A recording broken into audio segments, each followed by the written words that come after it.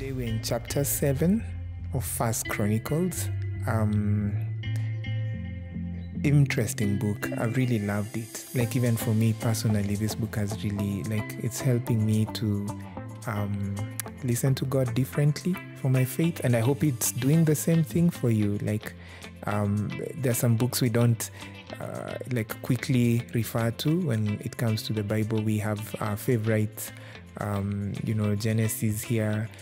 Some people like Nehemiah and others like Joshua, but it's rare to find somebody who's like, my favorite book of the Bible is First Chronicles. But I think we're drawing some really healthy devotions and lessons from this book, and that shows you the power of God's word. Today we're in chapter 7, and in chapter 7 in chapter 6, we met Levi. Chapter 7 is about Issachar from verse 1 to 6. From verse 6 all the way to verse 12 is about Benjamin. We know those names.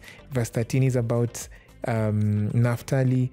And then verse 14 all the way to 19 is about Manasseh and the descendants of Manasseh. Verse 20 is about Ephraim, all the way to verse 29. My interest today is the guy that we meet in verse 30, and it flows all the way to verse 40. His name is Issachar. Okay, and as I said, and if you're joining us today, one thing I said is that we are not going to go into the names in a historical way. We're going to look at the chapters in a devotional way to lean in and see what can God speak to us today. And in verse 30 all the way to verse 40, we meet a guy called Issachar. Now I want to read for you what is said about the descendants of Issachar in verse 40. So let's read together the last verse of chapter 7. It says this: all these were the descendants of Issachar, heads of families, choice men, brave warriors, and outstanding leaders. The number of men ready for battle as listed in their genealogy was 26,000. I was caught, my attention was caught by the description that is given of men in that chapter. And I wondered, maybe today I can speak to the men who are listening to the devotion, and it doesn't mean that if you're a lady, you switch off and go. But really, this is a challenge to every man who's listening to me today. Just listen to how the men of Issachar were defined. They were men who are heads of families, choice men, brave warriors, outstanding leaders. A version of the Bible that I like, called the Message translation, says this: they were responsible, excellent in character, brave in battle, good leaders. Can I say that again? Responsible, excellent in character, brave in battle, good leaders. I think this scripture I don't even need to explain.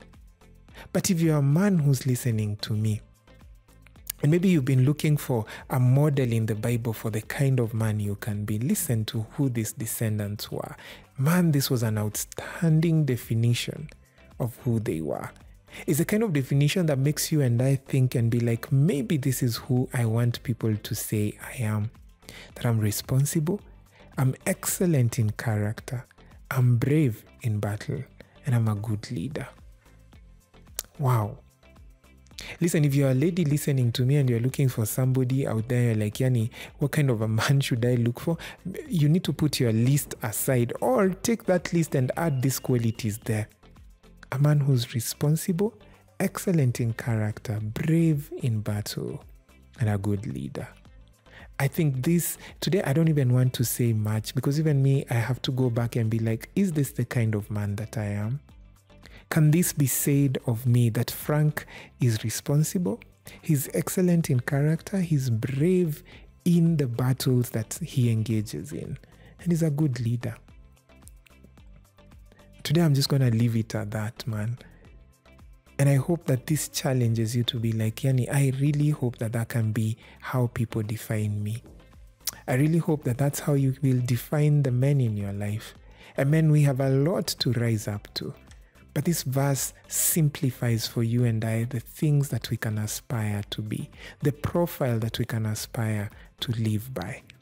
Check your character, check your responsibility, check the bravery that you have in the advances that you need to make in life and in everything, at home, at work, and in the places you step into. Be a good leader. May God help us to become these things so we can glorify His name. See you tomorrow as we enter chapter 8. Bye.